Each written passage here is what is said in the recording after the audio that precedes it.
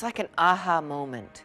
It may be moving a fixture a half an inch in terms of aiming, but I see it and a little smile just comes across my face. I worked on this project called Walnut Creek Manor in Walnut Creek, California. And we lit all the pathways so they could see how beautiful their home was.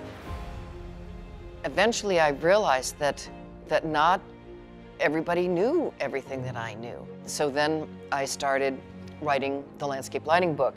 And what happened was that I started getting calls before the book even came out. I had become known worldwide. There was this little voice in the back of my head. The little voice kept saying, "You have worked so hard, you've gained all this knowledge, you should share it." I like every scene in a garden to feel complete, allowing your eye to move from one area to another and almost feel like you've been told a story. Our society understands how important landscape lighting is.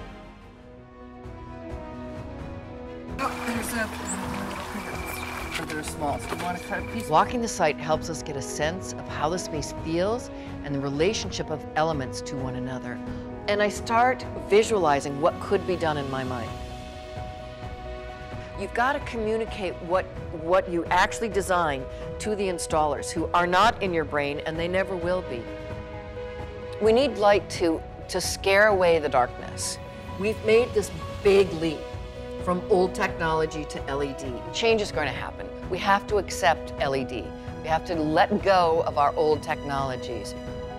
LED brings things to landscape lighting that we've never had. What is it going to need today, and what will it need 5 years from now, 10 years from now, 20 years from now? So that when your client calls and says, you know, this tree just doesn't look like it used to, you can fix it.